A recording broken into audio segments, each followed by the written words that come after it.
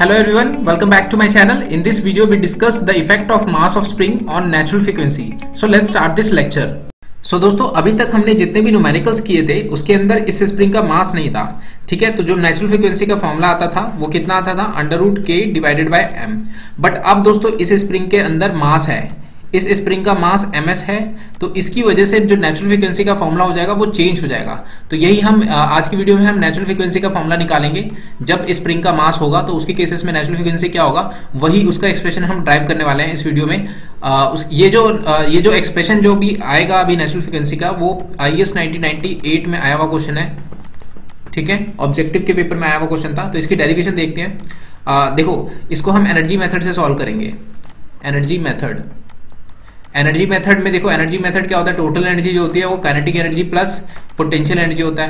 देखो potential energy हम निकाल लेंगे। अब देखो काइनेटिक एनर्जी कौन सा होगा, एक तो ब्लॉक का काइनेटिक एनर्जी ½ mv² होगा। अब इस स्प्रिंग का मास है तो इसकी भी काइनेटिक एनर्जी होगी। तो यहाँ पे देखो काइनेटिक एनर्जी ऑफ स्प्रिंग कैसे निकालेंगे, काइनेटिक एनर्जी ऑफ स्प्रिंग इसको निकालेंगे। देखो जब हमने इस मास ब्लॉक पे F फोर्स अप्लाई किया, F फोर्स अप्लाई करने पे इसका जो ये डिस्टेंस इसने ट्रेवल किया है, जो डिफ्लेक्शन प्रोड्यूस हुआ है इस ब्लॉक के अंदर F फोर्स से, वो x अमाउंट प्रोड्यूस हुआ है, ठीक है। तो आफ्टर डिफ्लेक्शन जो हमारा डायग्राम होगा वो कुछ इस तरीके से बनेगा, ठीक है। ये मास ऑफ स्प्रिंग है, ये स्टीफनेस है और इस स्प्रिंग की जो लेंथ है वो L है, ठीक है। अब देखो हमें काइनेटिक एनर्जी से स्प्रिंग का निकालना है, बट इसका जो स्प्रिंग का जो मास है वो पूरे स्प्रिंग में डिस्ट्रीब्यूटेड है। तो यहाँ पे जो काइनेटिक एनर्जी हर पॉइंट पे क्या होगा, अलग अलग होगा। देखो सपोज ये इस तरीके से स्प्रिंग है और ये हमारा रेफरेंस पॉइंट है।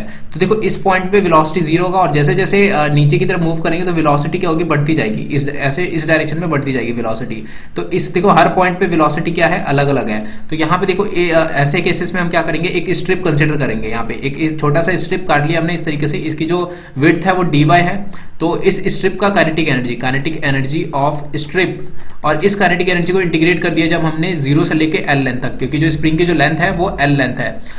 तो देखो काइनेटिक एनर्जी क्या हो जाएगा, इसका स्ट्रिप का काइनेटिक एनर्जी क्या होगा, ½ mass of strip velocity at y distance पे जो वेलोसिटी है वो वाली वेलोसिटी लिखेंगे। अब ये y क्या है, देखो y हमारा ये डिस्टेंस है, ये जो स्ट्रिप है ये ऊपर से कितने डिस्टेंस पे है, y डिस्टेंस पे ये हमने स्ट्रिप काटा है। तो इस y डिस्टेंस पे जो वेलोसिटी होगी उसको हम vy से रिप्रेजेंट करेंगे और इस vy का जो वैल्यू होगा उसको हम इस डायग्राम से शो करते हैं। ये जो स्ट्रिप है ये y डिस्टेंस पे है इस तरीके से, ठीक है। तो देखो L लेंथ पे वेलोसिटी v है, तो 1 यूनिट लेंथ पे वेलोसिटी कितनी होगी, v डिवाइडेड बाय L। तो y डिस्टेंस पे वेलोसिटी कितना हो गया, v divided by L into y। तो ये हो गया हमारा vy का एक्सप्रेशन। तो जो वेलोसिटी y डिस्टेंस पे कितना आ गया, vly, ठीक है। ये vy आ गया। अब mass of spring, mass of शायद स्ट्रिप है, यहाँ पे स्ट्रिप है, स्ट्रिप का मास देखो, इस स्ट्रिप का मास, डेंसिटी ऑफ स्प्रिंग, और इस स्ट्रिप का जो वॉल्यूम होगा, वॉल्यूम हम लिख देंगे एरिया इनटू लेंथ, और इसकी जो लेंथ कितनी है, ये dy लेंथ है इसकी,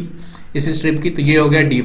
ये जो एरिया है ये क्रॉस सेक्शनल एरिया है, cross sectional area of spring. तो ये मास ऑफ स्ट्रिप आ गया और vy की वैल्यू भी आ गई। सो स्प्रिंग का काइनेटिक एनर्जी क्या होगा, kinetic energy of spring is 0 से लेके L 1/2 मास ऑफ स्प्रिंग कितना है, density of spring area into dy, और वेलोसिटी y डिस्टेंस पे, ये देखो एक्सप्रेशन ये रहा vy। तो वेलोसिटी कितना है y डिस्टेंस पे, vly का होल स्क्वायर। तो इसको सॉल्व करने पे कितना का, एक काम करो इंटीग्रेशन से बाहर ले लो जो भी कांस्टेंट है, 1/2 डेंसिटी ऑफ स्प्रिंग, और ये एरिया भी बाहर आ जाएगा, और यहाँ पे L स्क्वायर है ये भी बाहर आ जाएगा, और ये v स्क्वायर ये भी बाहर आ जाएगा, ये भी कांस्टेंट है।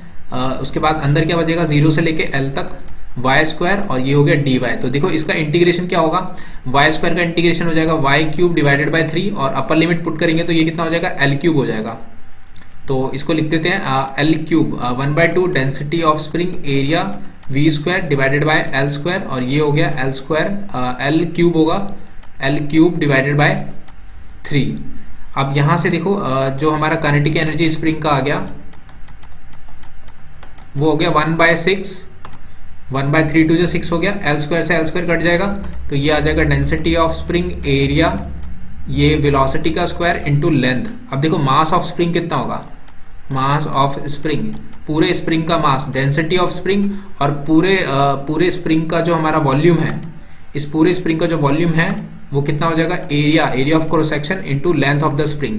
ठीक है, तो इस पूरी इक्वेशन को हम लिख सकते हैं v² मास ऑफ स्प्रिंग, और ये क्या हो जाएगा नीचे 6। तो याद रखना है आपको काइनेटिक एनर्जी स्प्रिंग की कितनी होगी, अगर स्प्रिंग का मास है तो नीचे क्या आ जाएगा 6 आ जाएगा नीचे, बाकी ऊपर वही रहेगा। जैसे काइनेटिक एनर्जी हाफ mv² होता है, तो स्प्रिंग के केसेस में नीचे 2 की जगह क्या आ जाएगा 6 आ जाएगा, और मास जो होगा वो स्प्रिंग का हम लेंगे।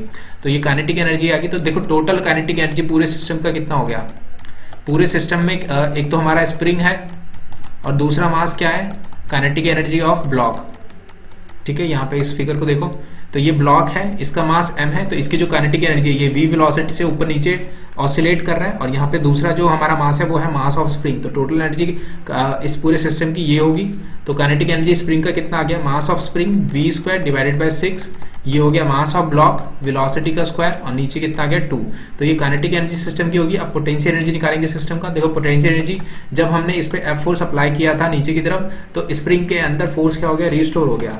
तो स्प्रिंग फोर्स किसके इक्वल हो गया, हाफ के, जो डिस्प्लेसमेंट हुआ था ब्लॉक का वो कितना हुआ था, x डिस्प्लेसमेंट, x डिस्टेंस ये नीचे ट्रेवल किया था, तो जो पोटेंशियल एनर्जी है सिस्टम की वो हाफ के x² हो गया। अब यहाँ पे हमने काइनेटिक एनर्जी और पोटेंशियल एनर्जी निकाल दिया। अब इसमें एनर्जी मेथड अप्लाई करते हैं। जो टोटल एनर्जी होता है उसको जब हम डिफरेंशिएट करते हैं टाइम के रेस्पेक्ट में, वो किसके इक्वल होता है, 0 के इक्वल होता है। और total energy kinetic energy plus potential energy का सम होता है, तो d/dt। तो काइनेटिक एनर्जी यहाँ पे कितना है, ये है mass of spring v² divided by 6 plus mass of block कितना है mv² divided by 2 plus potential energy half के x²। इसको डिफरेंशिएट कर देंगे और ये किसके इक्वल रख देंगे, 0 के इक्वल रख देंगे। तो मास ऑफ स्प्रिंग कांस्टेंट है, वेलोसिटी हो जाएगा 2v, और ये एक्सेलेरेशन भी चेंज हो जाएगा, dv/dt एक्सेलेरेशन हो गया 6 प्लस m 2v, और ये भी एक्सेलेरेशन हो गया, और नीचे 2 आ गया प्लस हाफ के, ये हो गया 2x, और dx/dt कितना होता है, वेलोसिटी होता है। ठीक है, अब देखो यहाँ पे वेलोसिटी कॉमन आ रहा है, और ये 2 से कैंसिल आउट हो गया, ये 2 से ये 2 कैंसिल आउट हो गया, इस 2 से ये 3 में कैंसिल आउट हो गया। और वेलोसिटी देखो तीनों एक्सप्रेशन में क्या है, वेलोसिटी का टर्म है, तो वेलोसिटी ब्रैकेट बाहर निकाल के इस तरफ 0 के इक्वल रख देंगे, तो जो मास ऑफ स्प्रिंग हो गया नीचे 3 आ जाएगा, और यहाँ पे भी मास है, और इसको देखो एक्सेलेरेशन बाहर निकाल लेते हैं इसमें से, प्लस यहाँ पे क्या आ जाएगा के x इक्वल टू 0, और एक्सेलेरेशन को हम x डबल डॉट से डिनोट करते हैं। तो इसके बाद देखो जो x double dot plus k के नीचे आ गया mass of spring divided by 3 plus mass of block, ये हो गया, और ये x इक्वल टू 0। अब इस इक्वेशन को इसके साथ कंपेयर करो, प्लस ω² x इक्वल टू 0। तो देखो जो नेचुरल फ्रीक्वेंसी है ω² है वो किसके इक्वल हो गया, k plus mass of block mass of spring divided by 3। तो जो नेचुरल फ्रीक्वेंसी हो गया √k divided by mass of block plus mass of spring divided by 3। तो देखो जब स्प्रिंग का मास होगा तो यहाँ पे ms डिवाइडेड बाय 3 ये इफेक्ट ऐड हो जाएगा। तो देखो ये वाला टर्म बढ़ गया है, तो नेचुरल फ्रीक्वेंसी क्या हो जाएगी, रिड्यूस हो गई। ठीक है, तो हमारा जो टॉपिक था वो क्या था, effect of mass of spring और नेचुरल फ्रीक्वेंसी। तो देखो मास, स्प्रिंग का मास जब हम कंसिडर करेंगे तो उसकी जो नेचुरल फ्रीक्वेंसी होगी वो क्या हो जाएगी, डिक्रीज हो जाएगी। जब स्प्रिंग का मास नहीं था तब जो फॉर्मूला था वो ये था k डिवाइडेड बाय m। अब मास ऑफ स्प्रिंग ऐड होने से मास बढ़ गया है पूरे सिस्टम का, तो मास बढ़ने से एंगुलर फ्रीक्वेंसी क्या हो जाएगी, रिड्यूस हो जाएगा। ठीक है, तो ये वो वाला केस है जब हमने मास ऑफ स्प्रिंग कंसीडर किया है। ठीक है, और ये वो फॉर्मूला है जब हमने मास ऑफ स्प्रिंग कंसीडर नहीं किया है। तो इस तरीके से दोस्तों मास ऑफ स्प्रिंग का जो नेचुरल फ्रीक्वेंसी है उसका एक्सप्रेशन इस तरीके से ड्राइव होगा।